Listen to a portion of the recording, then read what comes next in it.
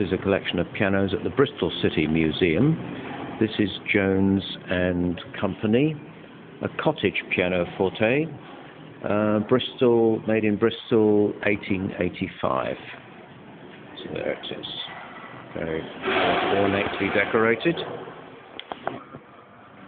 This is by an upright pianoforte by Stenner and Sons in Bristol. There it is, very ornate. If you look, the pleated silk and fretwork, actually quite good there, and the very ornate feet, if you can see them, and two pedal spikes spread quite wide apart, and made in Bristol. This is a very ornate, it looks like redwood piano.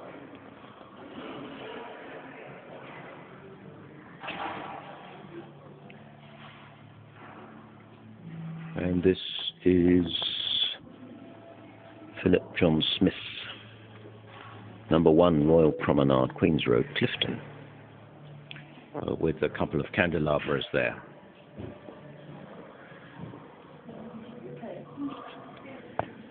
There's no notes accompanying this, but this is in fact an organ of sorts.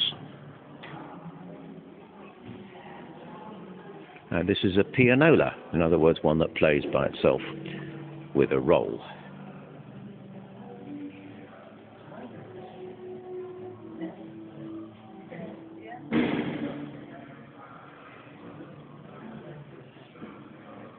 This is another. These pianos don't have notes. They just. This is W. Collard from Bristol.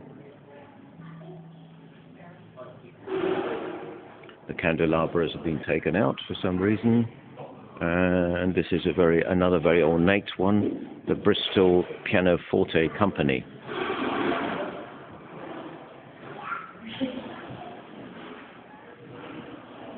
And now we have another piano with candelabras on it.